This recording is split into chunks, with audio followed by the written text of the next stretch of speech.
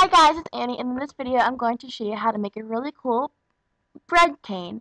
And it's really fun and easy to make, so let's get started. So start off with a ball of beige clay, or you can use beige and translucent, or just tan. This color was already made for me, and you're going to want to form it into a thick rectangle.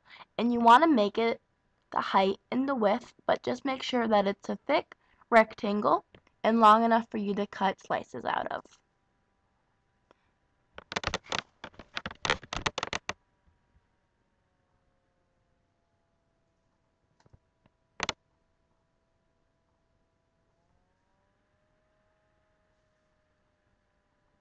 And sorry if you hear the computer making weird noises. And if you line it up and it's all straight, then you know that it's going to cut the slices really nicely. Because if you line it up and some of it can be thicker, like you can make one side thicker than the other, and you just want it to be all the same size.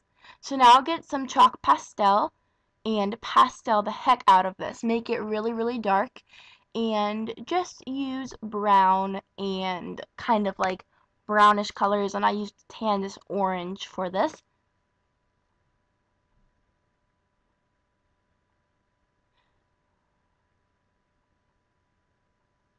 But just really pastel it, because when you cut it you want it to look like crust as well.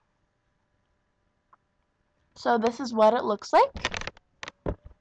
And sorry if you hear the computer making noises. I'm doing a voiceover and sometimes the computer makes noises that you can hear. And now just get a baby wipe and wipe everything off. So this is what it looks like. And now here's two quick pictures of what I came up with. Shout out to Darling Craftlet, she made me this pen. So now you're going to freeze this for 10 minutes or longer. I ended up doing mine for like 25, I think.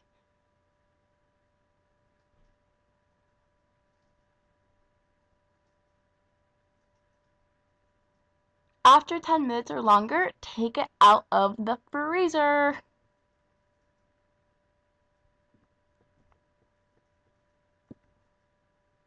And that's what it looks like when it's all out of the freezer.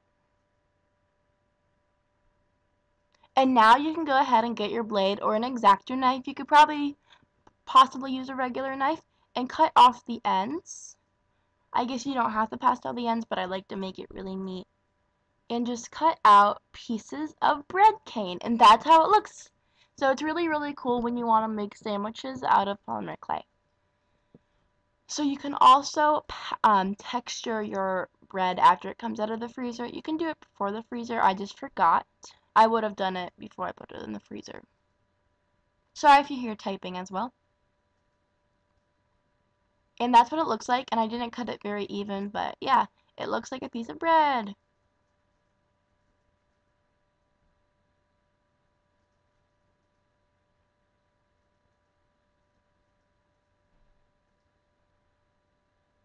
If you don't have pastels, just wrap a strip of brown clay around the beige piece.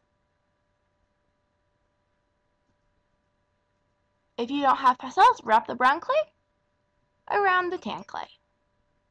And here are some quick pictures. And I made a peanut butter and jelly sandwich with my other bread cane.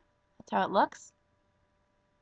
So you can also pastel and texture your slices of bread so they look more realistic. That's what it looks like.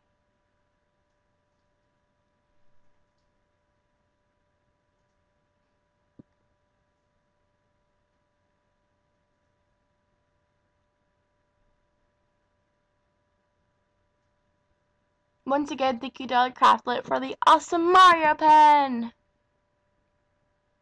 Her link will be in the description box below. So now you can texture and pastel the bread pieces to look more realistic. Thank you guys for watching this video, and here are some other pictures. So this is one more quick part of the video.